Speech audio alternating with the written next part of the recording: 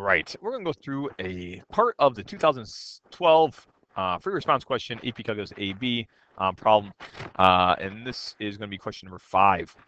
And what we have here is they tell us that the rate, and I'm just going to kind of go through and kind of outline this, the rate at which a baby bird gains weight, all right, so the rate at which a baby bird gains weight is proportional. So if I would do this, baby bird, so dB dt, so that's where we have that. That's our rate, is proportional to the difference between its adult weight, all right, so adult weight and its current weight, okay, its current weight. All right, and so B is its current weight, and so the difference between there, so this right here, if you look at this differential equation, that would be dB dt, all right, and that would be K for the constant proportionality. Difference between adult weight, so whatever the adult weight is, so I'll just go put B adult minus its current weight. I'm just going to put B right there because that will change whatever its current weight is going to be. So when we have this, I'm just went through this to show you this is how you could construct this interval, and then we need to plug in some values. Now in this problem, they didn't really plug in values. They did tell us a time when t equals 0, so they give us initial condition, t equaling 0. Where his first weight, its weight is 20 grams, all right, 20 grams. And so essentially the weight is going to be 20 grams, okay? So we have that right there.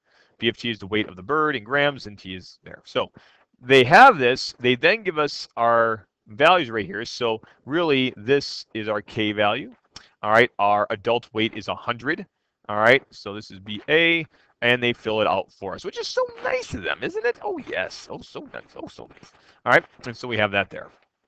All right. So we could have created this differential equation, but they were so nice to fill it out for us. But in part C, the most important part of this problem, so whenever you're doing a differential equation, usually is always on an AP test, you want to know how to solve this differential equation using separation of variables, okay? To find, in this case, BT.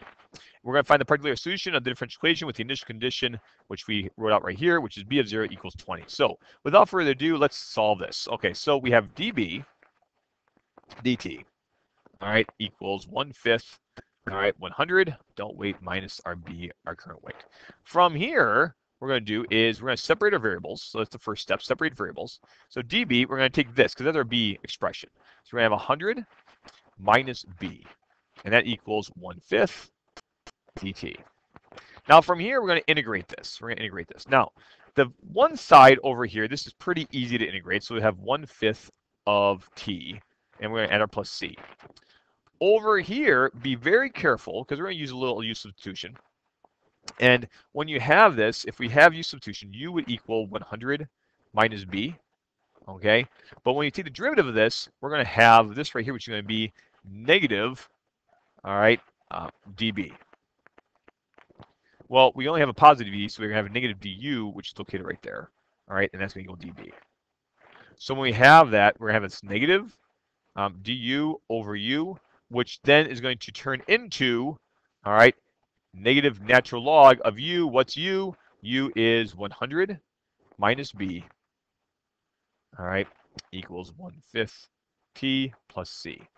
The negative is what usually screws up students. Do not forget that, or you will get point deduction or won't achieve all the points that you could have achieved. All right, so be careful that coefficient next to the b, but we are using natural log. Awesome. From here, what I usually have my students do is now we're going to take this and we're going to just solve for c. All right, so once we have, we're going to take our point initial condition and solve for c. So I'm going to plug in that point 0, 20, all right, 0, 20 in here. And so we have negative natural log of, all right, 100 minus 20, and it equals 1/5 times 0. And so what we have here is that's going to equal negative natural log of 80. And that equals c. From here, we're going to take this, and I'm just going to move it over there. So now we have this negative natural log of 100 minus b equals 1/5 t minus natural log of 80. All right, minus natural log of 80. And so we have our value.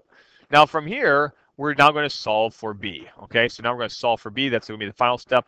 All right, solve for b. I'm going to take this negative, distribute it through. So we have natural log of, all right, 100 minus b we're going to have negative 1/5 t. Now there's other ways you could do this. All right, when we're going through, we're going to e both sides now.